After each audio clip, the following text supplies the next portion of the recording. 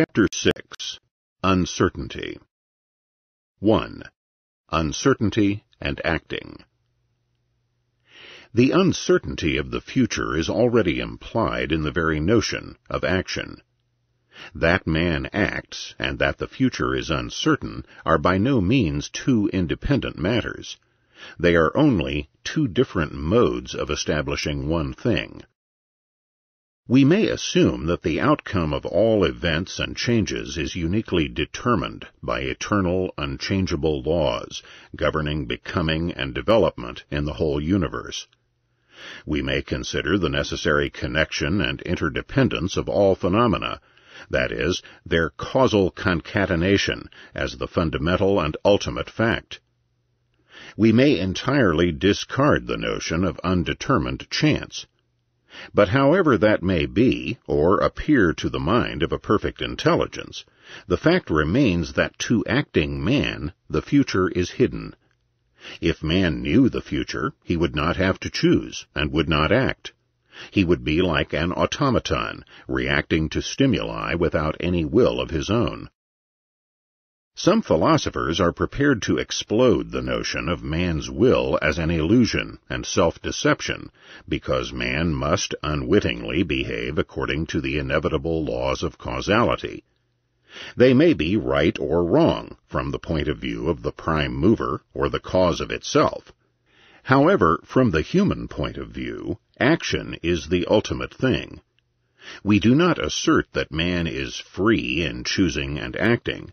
We merely establish the fact that he chooses and acts, and that we are at a loss to use the methods of the natural sciences for answering the question why he acts this way and not otherwise. Natural science does not render the future predictable. It makes it possible to foretell the results to be obtained by definite actions, but it leaves impredictable two spheres, that of insufficiently known natural phenomena, and that of human acts of choice. Our ignorance with regard to these two spheres taints all human actions with uncertainty. Apodictic certainty is only within the orbit of the deductive system of a prioristic theory. The most that can be attained with regard to reality is probability. It is not the task of praxeology to investigate whether or not it is permissible to consider as certain some of the theorems of the empirical natural sciences. This problem is without practical importance for praxeological considerations. At any rate, the theorems of physics and chemistry have such a high degree of probability that we are entitled to call them certain for all practical purposes. We can practically forecast the working of a machine constructed according to the rules of scientific technology. But the construction of a machine is only a part in a broader program that aims at supplying the consumers with the machine's products. Whether this was or was not the most appropriate plan depends on the development of future conditions, which at the time of the plan's execution cannot be forecast with certainty. Thus, the degree of certainty with regard to the technological outcome of the machine's construction, whatever it may be, does not remove the uncertainty inherent in the whole action.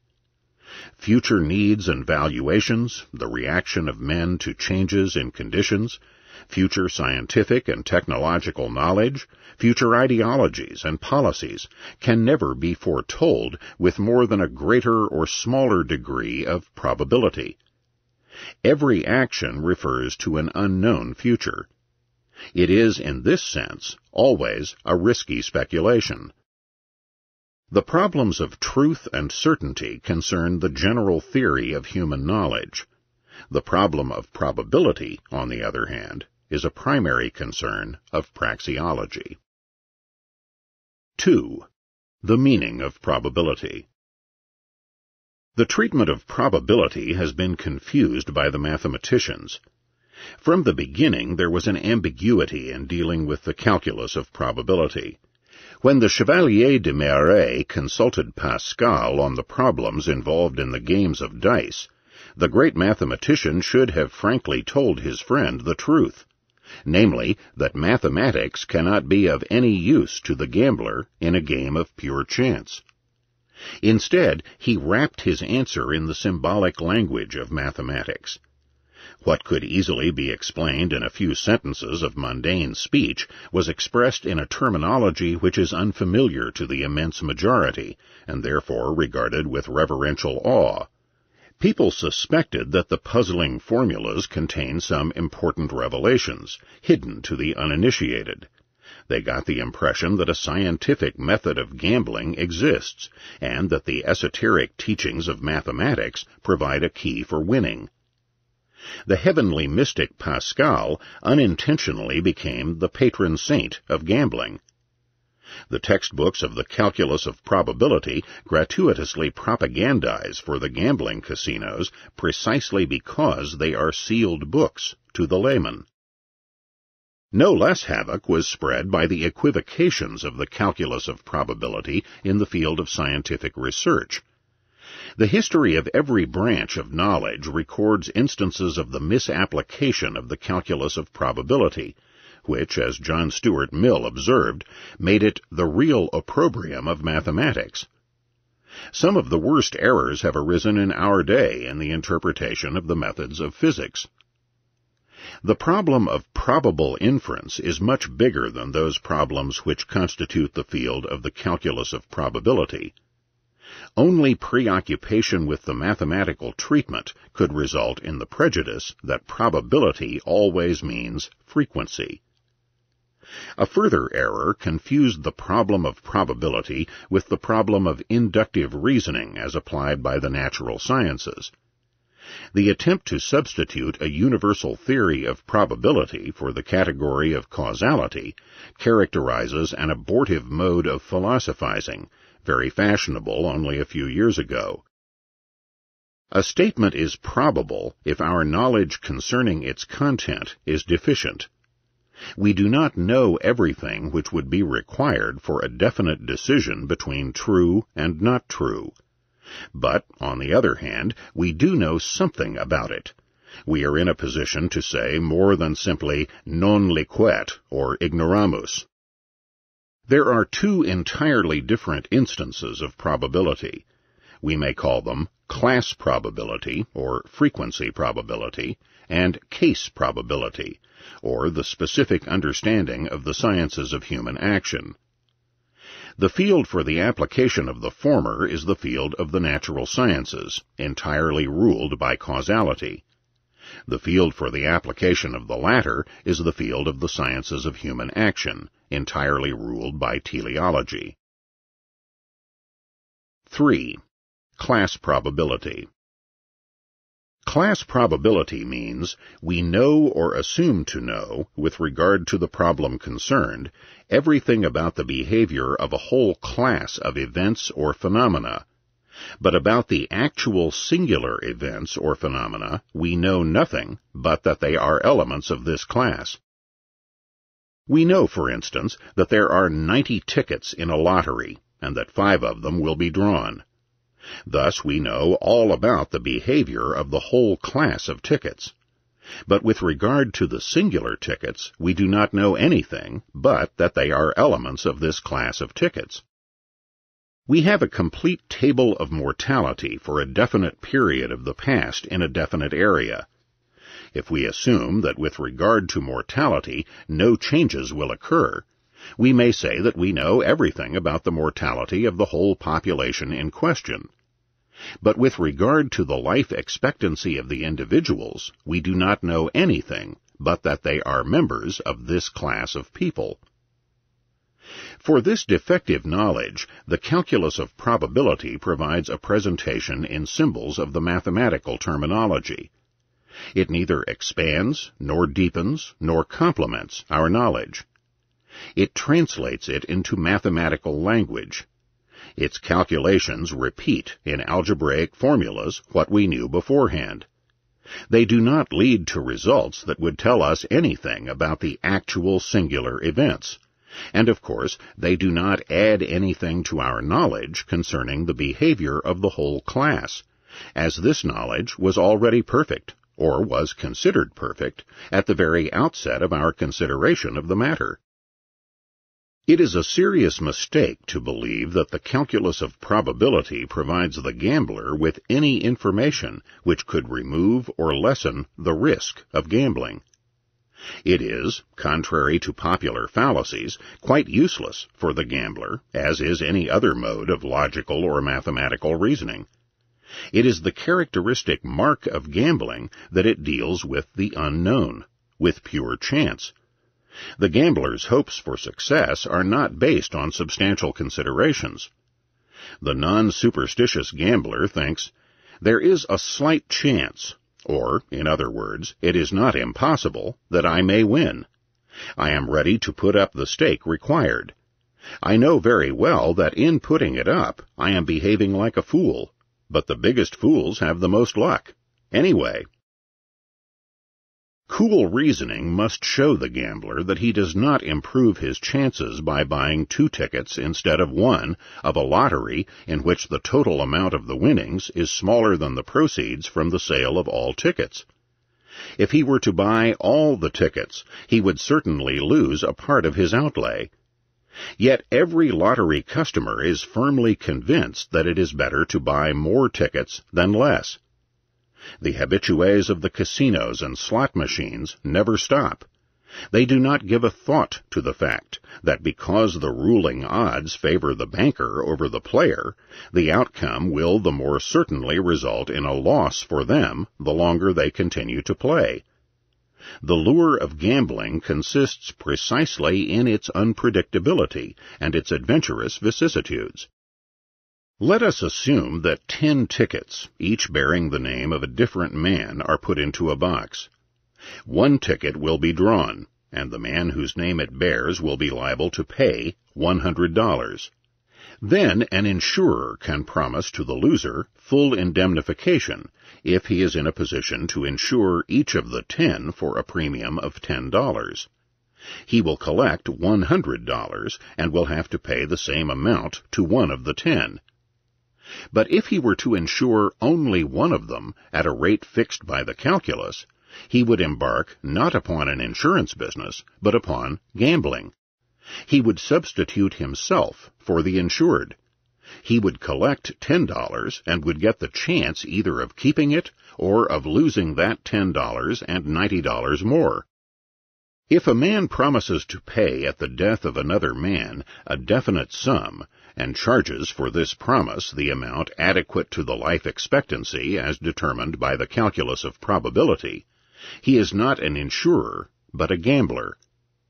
Insurance, whether conducted according to business principles or according to the principle of mutuality, requires the insurance of a whole class, or what can reasonably be considered as such. Its basic idea is pooling and distribution of risks, not the calculus of probability. The mathematical operations that it requires are the 4 elementary operations of arithmetic. The calculus of probability is mere byplay. This is clearly evidenced by the fact that the elimination of hazardous risk by pooling can also be effected without any recourse to actuarial methods. Everybody practices it in his daily life. Every businessman includes in his normal cost accounting the compensation for losses which regularly occur in the conduct of affairs. Regularly means, in this context, the amount of these losses is known as far as the whole class of the various items is concerned. The fruit dealer may know, for instance, that 1 of every 50 apples will rot in this stock, but he does not know to which individual apple this will happen. He deals with such losses as with any other item in the bill of costs. The definition of the essence of class probability as given above is the only logically satisfactory one. It avoids the crude circularity implied in all definitions referring to the equiprobability of possible events. In stating that we know nothing about actual singular events, except that they are elements of a class, the behavior of which is fully known, this vicious circle is disposed of. Moreover, it is superfluous to add a further condition called the absence of any regularity in the sequence of the singular events. The characteristic mark of insurance is that it deals with the whole class of events. As we pretend to know everything about the behavior of the whole class, there seems to be no specific risk involved in the conduct of the business. Neither is there any specific risk in the business of the keeper of a gambling bank or in the enterprise of a lottery. From the point of view of the lottery enterprise, the outcome is predictable, provided that all tickets have been sold. If some tickets remain unsold, the enterprise is in the same position with regard to them as every buyer of a ticket is with regard to the tickets he bought. 4. Case probability. Case probability means we know with regard to a particular event some of the factors which determine its outcome, but there are other determining factors about which we know nothing. Case probability has nothing in common with class probability but the incompleteness of our knowledge. In every other regard, the two are entirely different. There are, of course, many instances in which men try to forecast a particular future event on the basis of their knowledge about the behavior of the class. A doctor may determine the chances for the full recovery of his patient if he knows that 70% of those afflicted with the same disease recover. If he expresses his judgment correctly, he will not say more than that the probability of recovery is 0.7. That is, that out of 10 patients, not more than 3 on the average die. All such predictions about external events, that is, events in the field of the natural sciences, are of this character. They are in fact not forecasts about the issue of the case in question, but statements about the frequency of the various possible outcomes. They are based either on statistical information or simply on the rough estimate of the frequency derived from non-statistical experience. So far as such types of probable statements are concerned, we are not faced with case probability. In fact, we do not know anything about the case in question except that it is an instance of a class, the behavior of which we know or think we know. A surgeon tells a patient who considers submitting himself to an operation that 30 out of every 100 undergoing such an operation die. If the patient asks whether this number of deaths is already full, he has misunderstood the sense of the doctor's statement. He has fallen prey to the error known as the gambler's fallacy.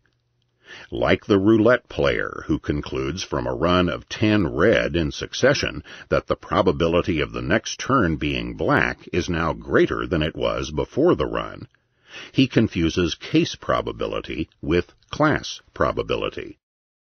All medical prognoses, when based only on physiological knowledge, deal with class probability. A doctor who hears that a man he does not know has been seized by a definite illness will, on the basis of his general medical experience, say, his chances for recovery are 7 to 3. If the doctor himself treats the patient, he may have a different opinion. The patient is a young, vigorous man. He was in good health before he was taken with the illness. In such cases, the doctor may think the mortality figures are lower. The chances for this patient are not 7 to 3, but 9 to 1. The logical approach remains the same, although it may be based not on a collection of statistical data, but simply on a more or less exact resume of the doctor's own experience with previous cases. What the doctor knows is always only the behavior of classes. In our instance, the class is the class of young, vigorous men seized by the illness in question. Case probability is a particular feature of our dealing with problems of human action. Here, any reference to frequency is inappropriate, as our statements always deal with unique events, which, as such, that is, with regard to the problem in question, are not members of any class. We can form a class, American presidential elections. This class concept may prove useful or even necessary for various kinds of reasoning, as, for instance, for a treatment of the matter from the viewpoint of constitutional law. But if we are dealing with the election of 1944, either before the election with its future outcome, or after the election with an analysis of the factors which determined the outcome, we are grappling with an individual, unique, and non-repeatable case. The case is characterized by its unique merits. It is a class by itself. All the marks which make it permissible to subsume it under any class are irrelevant for the problem in question. Two football teams, the Blues and the Yellows, will play tomorrow. In the past, the Blues have always defeated the Yellows.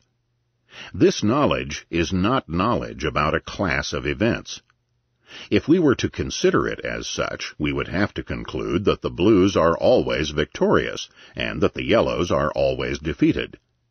We would not be uncertain with regard to the outcome of the game. We would know for certain that the Blues will win again. The mere fact that we consider our forecast about tomorrow's game as only probable shows that we do not argue this way. On the other hand, we believe that the fact that the Blues were victorious in the past is not immaterial with regard to the outcome of tomorrow's game. We consider it as a favorable prognosis for the repeated success of the Blues. If we were to argue correctly according to the reasoning appropriate to class probability, we would not attach any importance to this fact.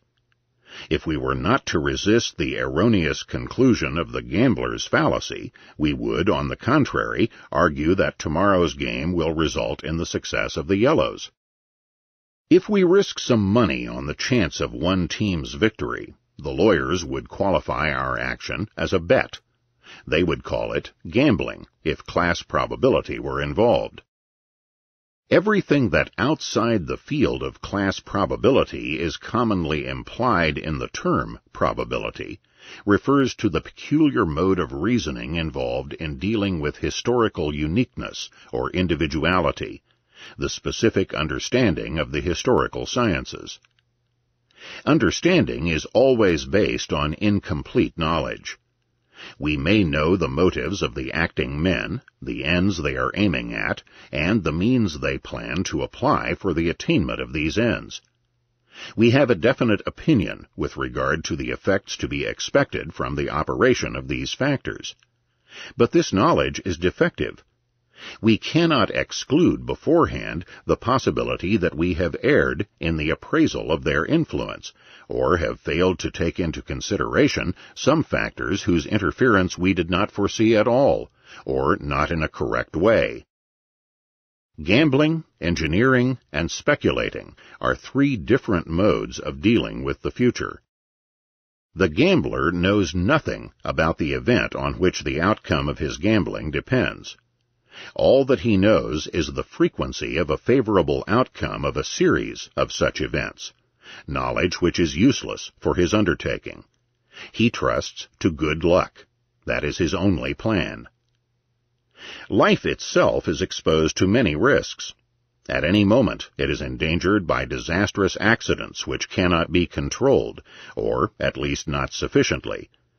Every man banks on good luck. He counts upon not being struck by lightning and not being bitten by a viper. There is an element of gambling in human life. Man can remove some of the crematistic consequences of such disasters and accidents by taking out insurance policies. In doing so, he banks upon the opposite chances. On the part of the insured, the insurance is gambling. His premiums were spent in vain if the disaster does not occur. In life insurance, the insured's stake spent in vain consists only in the difference between the amount collected and the amount he could have accumulated by saving.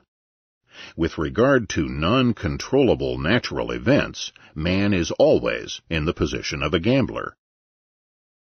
The engineer, on the other hand, knows everything that is needed for a technologically satisfactory solution of his problem, the construction of a machine.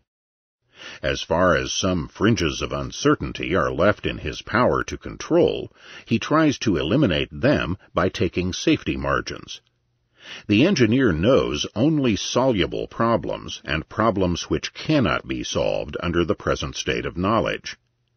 He may sometimes discover from adverse experience that his knowledge was less complete than he had assumed, and that he failed to recognize the indeterminateness of some issues which he thought he was able to control. Then he will try to render his knowledge more complete.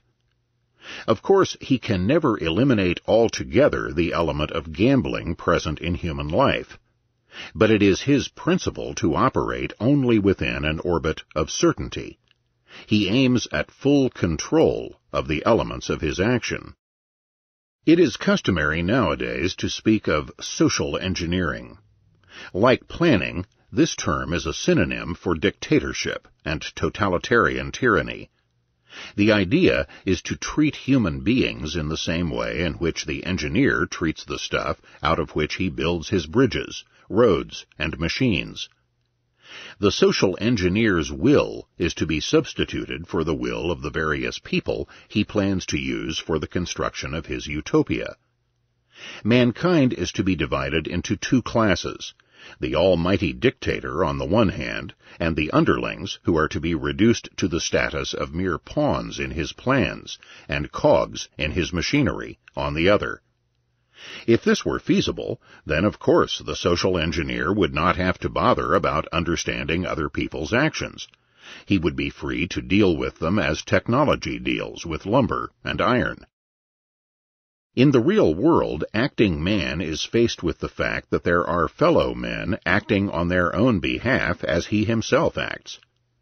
The necessity to adjust his actions to other people's actions makes him a speculator, for whom success and failure depend on his greater or lesser ability to understand the future. Every investment is a form of speculation. There is, in the course of human events, no stability, and, consequently, no safety. 5. Numerical evaluation of case probability. Case probability is not open to any kind of numerical evaluation. What is commonly considered as such exhibits, when more closely scrutinized, a different character. On the eve of the 1944 presidential election, people could have said, A. I am ready to bet $3 against 1 that Roosevelt will be elected. B. I guess that out of the total amount of electors, 45 millions will exercise their franchise, 25 millions of whom will vote for Roosevelt. C. I estimate Roosevelt's chances as 9-1. D. I am certain that Roosevelt will be elected. Statement D is obviously inexact. If asked under oath on the witness stand whether he is as certain about Roosevelt's future victory as about the fact that a block of ice will melt when exposed to a temperature of 150 degrees, our man would have answered no. He would have rectified his statement and would have declared, I am personally fully convinced that Roosevelt will carry on. That is my opinion. But of course, this is not certainty, only the way I understand the conditions involved. The case of Statement A is similar. This man believed that he risked very little when laying such a wager. The relation 3-1 does not assert anything about the chances of the candidates. It is the outcome of the interplay of two factors, the opinion that Roosevelt will be elected and the man's propensity for betting. Statement B is an evaluation of the outcome of the impending event. Its figures refer not to a greater or smaller degree of probability, but to the expected result of the voting. Such a statement may be based on a systematic investigation like the Gallup poll, or simply on estimates. It is different with statement C. This is a proposition about the expected outcome, couched in arithmetical terms. It certainly does not mean that out of 10 cases of the same type, 9 are favorable for Roosevelt and 1 unfavorable. It cannot have any reference to class probability. But what else can it mean? It is a metaphorical expression. Most of the metaphors used in daily speech imaginatively identify an abstract object with another object that can be apprehended directly by the senses. Yet this is not a necessary feature of metaphorical language, but merely a consequence of the fact that the concrete is, as a rule, more familiar to us than the abstract.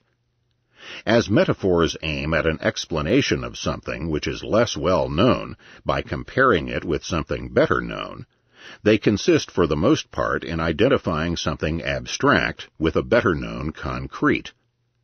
The specific mark of our case is that it is an attempt to elucidate a complicated state of affairs by resorting to an analogy borrowed from a branch of higher mathematics, the calculus of probability. As it happens, this mathematical discipline is more popular than the analysis of the epistemological nature of understanding. There is no use in applying the yardstick of logic to a critique of metaphorical language. Analogies and metaphors are always defective and logically unsatisfactory. It is usual to search for the underlying tertium comparationis. But even this is not permissible with regard to the metaphor we are dealing with, for the comparison is based on a conception which is in itself faulty in the very frame of the calculus of probability, namely, the gambler's fallacy.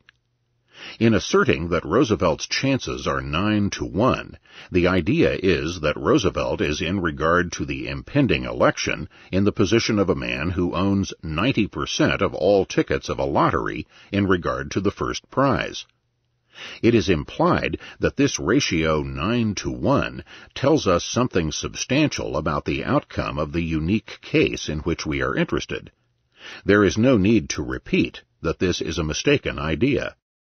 No less impermissible is the recourse to the calculus of probability in dealing with hypotheses in the field of the natural sciences. Hypotheses are tentative explanations, consciously based on logically insufficient arguments. With regard to them, all that can be asserted is, the hypothesis does or does not contradict either logical principles or the facts as experimentally established and considered as true. In the first case, it is untenable. In the second case, it is, under the present state of our experimental knowledge, not untenable. The intensity of personal conviction is purely subjective. Neither frequency probability nor historical understanding enters into the matter. The term hypothesis applied to definite modes of understanding historical events is a misnomer. If a historian asserts that in the fall of the Romanov dynasty, the fact that this house was of German background played a relevant role, he does not advance a hypothesis. The facts on which his understanding is founded are beyond question. There was a widespread animosity against Germans in Russia, and the ruling line of the Romanovs, having for 200 years intermarried exclusively with scions of families of German descent, was viewed by many Russians as a Germanized family, even by those who assumed that Tsar Paul was not the son of Peter III. But the question remains what the relevance of these facts was in the chain of events which brought about the dethronement of this dynasty. Such problems are not open to any elucidation other than that provided by understanding. 6. Betting, gambling, and playing games. A bet is the engagement to risk money or other things against another man on the result of an event about the outcome of which we know only so much as can be known on the ground of understanding. Thus, people may bet on the result of an impending election or a tennis match, or they may bet on whose opinion concerning the content of a factual assertion is right and whose is wrong. Gambling is the engagement to risk money or other things against another man on the results of an event about which we do not know anything more than is known on the ground of knowledge concerning the behavior of the whole class. Sometimes betting and gambling are combined. The outcome of horse racing depends both on human action, on the part of the owner of the horse, the trainer, and the jockey, and on non-human factors, the qualities of the horse. Most of those risking money on the turf are simply gamblers. But the experts believe they know something by understanding the people involved. As far as this factor influences their decision, they are bettors. Furthermore, they pretend to know the horses. They make a prognosis on the ground of their knowledge about the behavior of the classes of horses to which they assign the various competing horses. So far, they are gamblers. Later chapters of this book deal with the methods business applies in handling the problem of the uncertainty of the future. On this point of our reasoning, only one more observation must be made. Embarking upon games can be either an end or a means. It is an end for people who yearn for the stimulation and excitement with which the vicissitudes of a game provide them, or whose vanity is flattered by the display of their skill and superiority in playing a game which requires cunning and expertness. It is a means for professionals who want to make money by winning. Playing a game can therefore be called an action. But it is not permissible to reverse this statement and to call every action a game, or to deal with all actions as if they were games. The immediate aim in playing a game is to defeat the partner according to the rules of the game. This is a peculiar and special case of acting. Most actions do not aim at anybody's defeat or loss. They aim at an improvement in conditions. It can happen that this improvement is attained at some other men's expense, but this is certainly not always the case. It is, to put it mildly, certainly not the case within the regular operation of a social system based on the division of labor. There is not the slightest analogy between playing games and the conduct of business within a market society. The card player wins money by outsmarting his antagonist. The businessman makes money by supplying customers with goods they want to acquire. There may exist an analogy between the strategy of a card player and that of a bluffer. There is no need to investigate this problem. He who interprets the conduct of business as trickery is on the wrong path. The characteristic feature of games is the antagonism of two or more players or groups of players. Patience or solitaire is not a one-person game, but a pastime, a means of escaping boredom. It certainly does not represent a pattern for what is going on in a communistic society, as John von Neumann and Oscar Morgenstern assert. The characteristic feature of business within a society, that is, within an order based on the division of labor, is concord in the endeavors of its members. As soon as they begin to antagonize one another, a tendency toward social disintegration emerges. Within the frame of a market economy, competition does not involve antagonism in the sense in which this term is applied to the hostile clash of incompatible interests. Competition, it is true, may sometimes, or even very often, evoke in the competitors those passions of hatred and malice which usually accompany the intention of inflicting evil on other people. Psychologists are therefore prone to confuse combat and competition. But praxeology must beware of such artificial and misleading equivocations. From its point of view, there exists a fundamental difference between catalactic competition and combat. Competitors aim at excellence and preeminence in accomplishments within a system of mutual cooperation. The function of competition is to assign to every member of a social system that position in which he can best serve the whole of society and all its members.